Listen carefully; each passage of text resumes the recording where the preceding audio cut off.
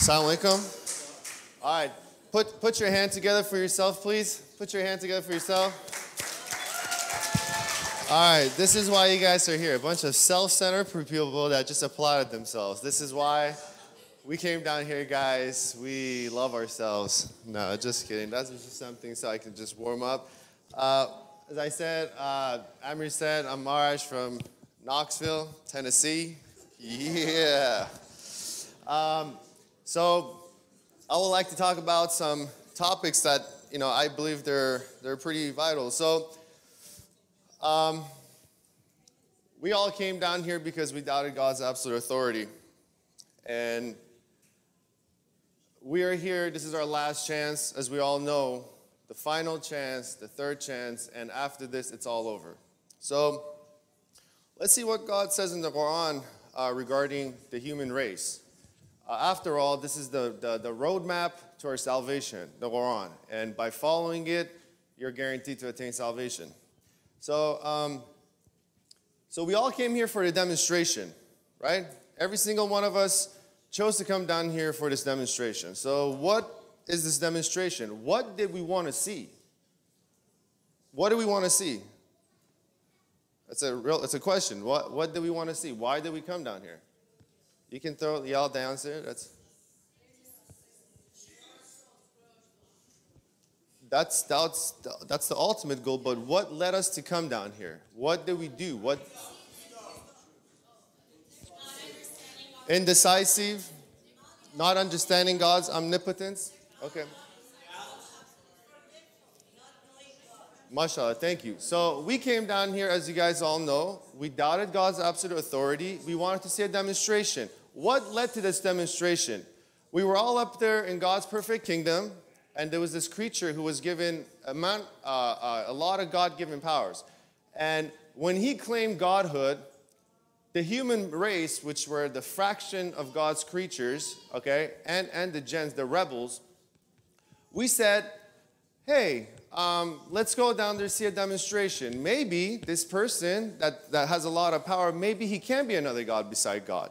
And that entailed that when we were up there were no diseases in God's kingdom up there. Such a thing, there was no body for cancer to exist or for you to lose your legs or to have any kind of like war or famine, because none of those existed up there. Everyone it was God's kingdom. It was perfect.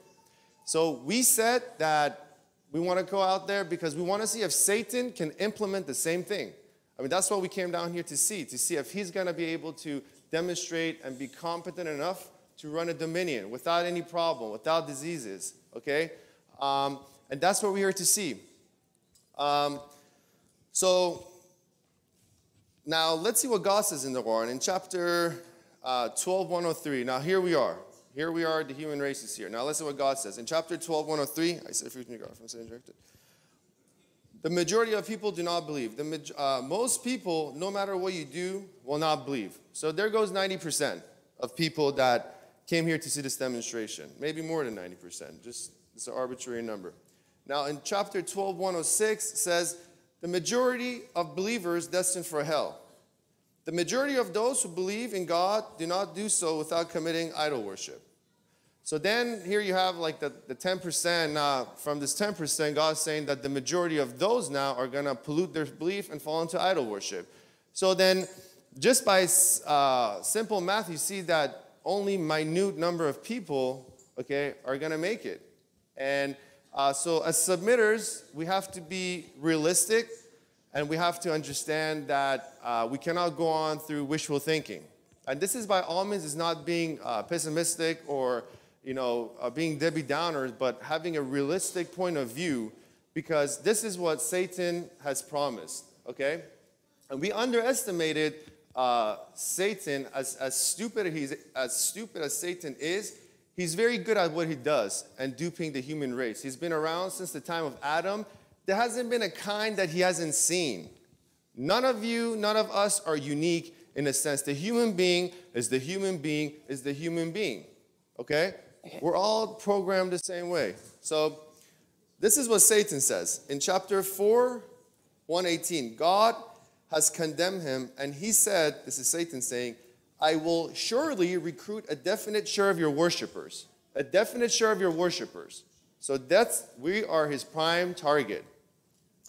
So now in chapter 21:15, it says, humans failed to make a firm stand.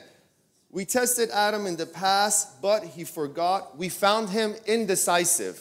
Ladies and gentlemen, I want you to underline this word, indecisive. This is what has caused our eviction from paradise. And we're here once for all to make that firm stand so that we can redeem ourselves. So now take what I said earlier out of your pocket about God's omnipotence. We undermine God's omnipotence. We wanted to see this demonstration because we wanted to see if Satan can implement and be a God, or be another God beside God. I mean, that's the whole point of demonstration, right? And we've seen that he's failing at that miserably.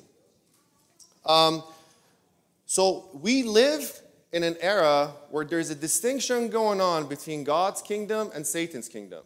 This is very important for us to understand, and this is very important for us to know what's going on. There is this black and white, okay, obvious as daylight, Satan's kingdom versus God's kingdom. Now, God's kingdom is characterized by perfect health, perfect happiness, perfect peace of mind and security, guaranteed, right?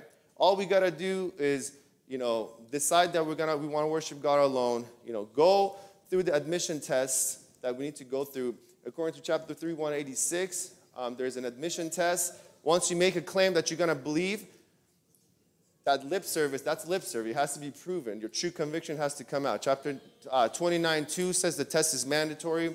3:186 says after passing your admission test, the footnote says that after passing your admission test, the proven worshipers of God alone will enjoy perfect life now and forever.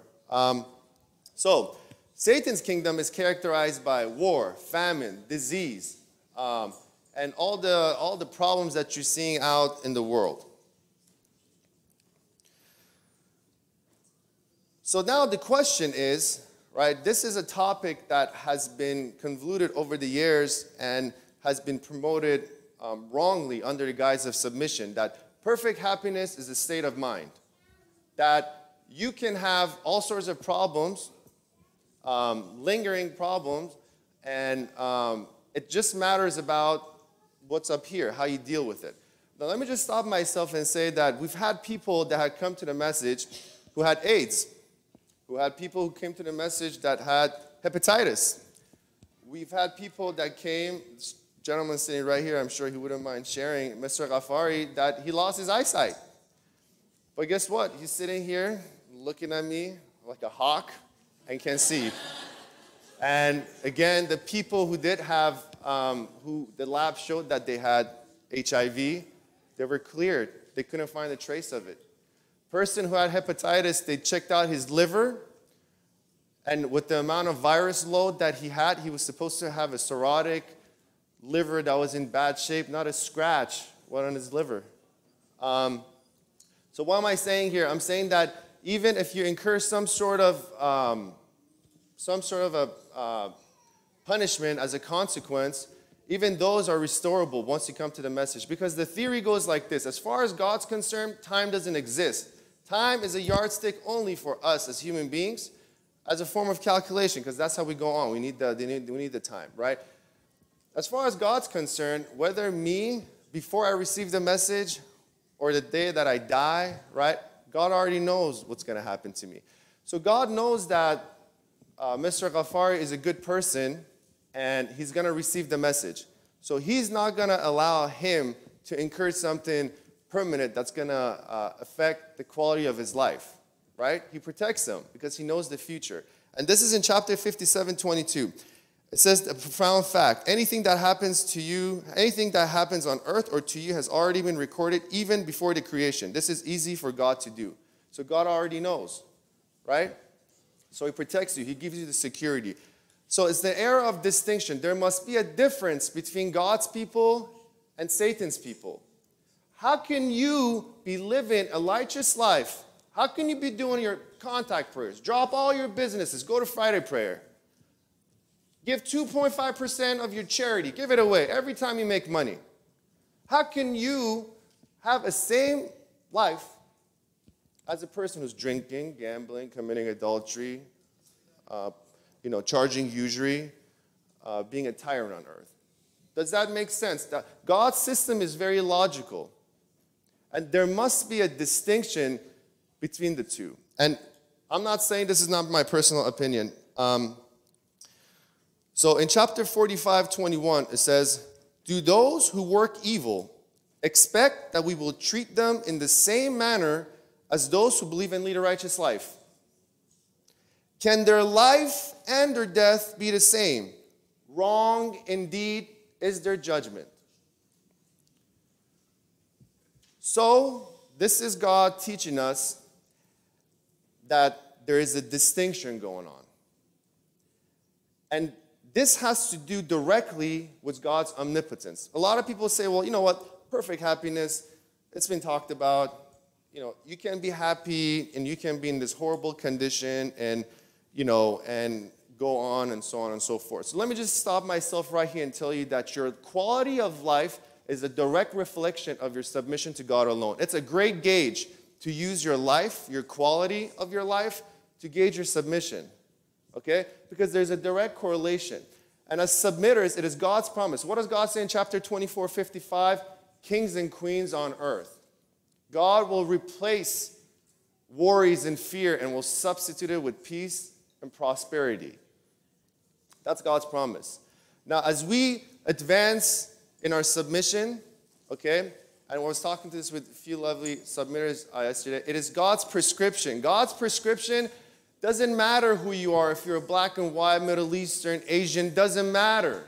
This prescription that's prescribed works on everybody who takes heed to it. All you got to do is apply it. God's law doesn't recognize colors. God's law doesn't recognize height. It's a law that you apply, you'll see the results. You don't, you won't see the result. Just as gravity, jump up, you'll come down. Do it 100 times, same thing will happen. It's not going to change. It's the law. It's absolute. So, we need to be conscious of this fact that when we say, La ilaha illallah, there is no other God beside God, the proclamation of our faith, that means that God alone is the only one that can provide you with health, wealth, happiness, security, and your provisions. No one else can control that. No one else can control that. And without knowing this quality of God, your belief is nullified. Because according to chapter 8:17, in order to understand and believe who God is, you have to know, in order to believe in God, you need to know who God is. One of which is that He's doing everything. Ladies and gentlemen, only an omnipotent God is able to run everything. And that's an absolute law.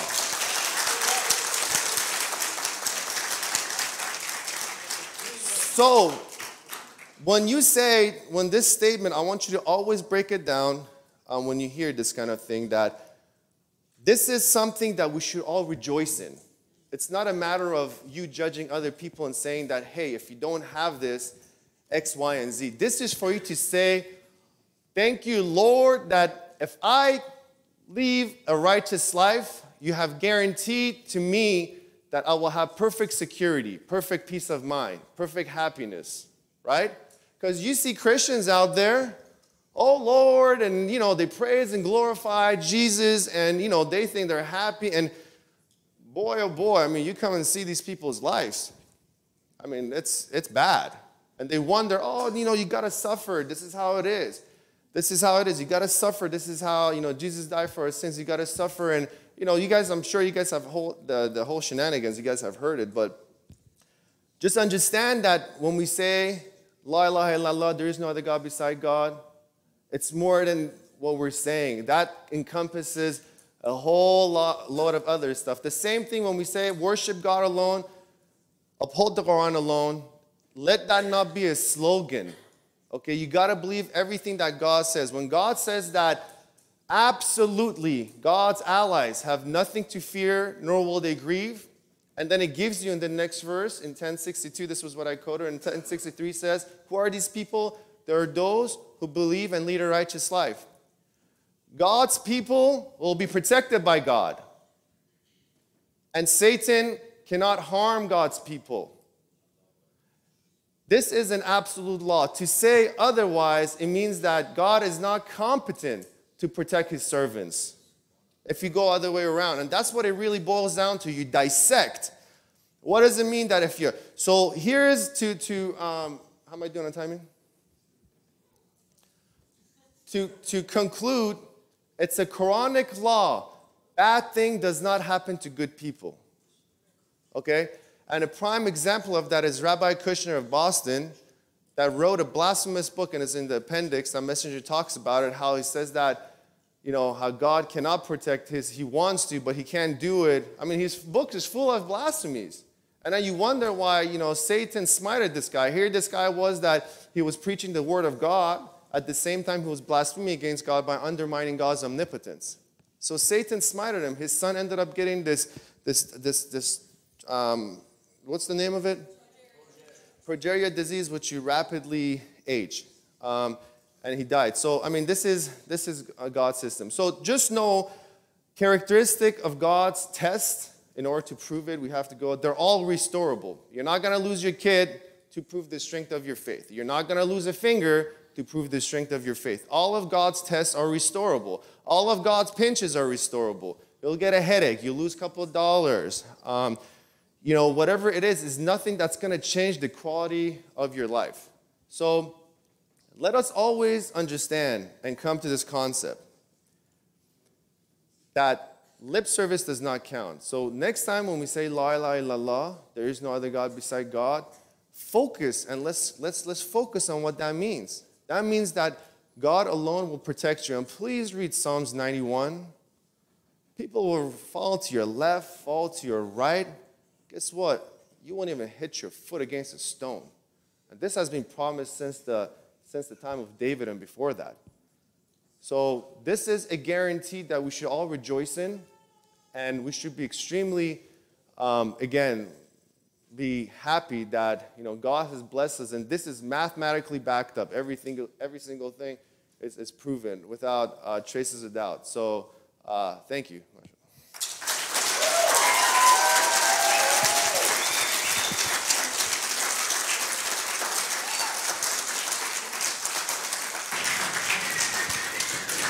All right, let's go through questions. Let's start with... Ashen, thank you so much. It was very encouraging.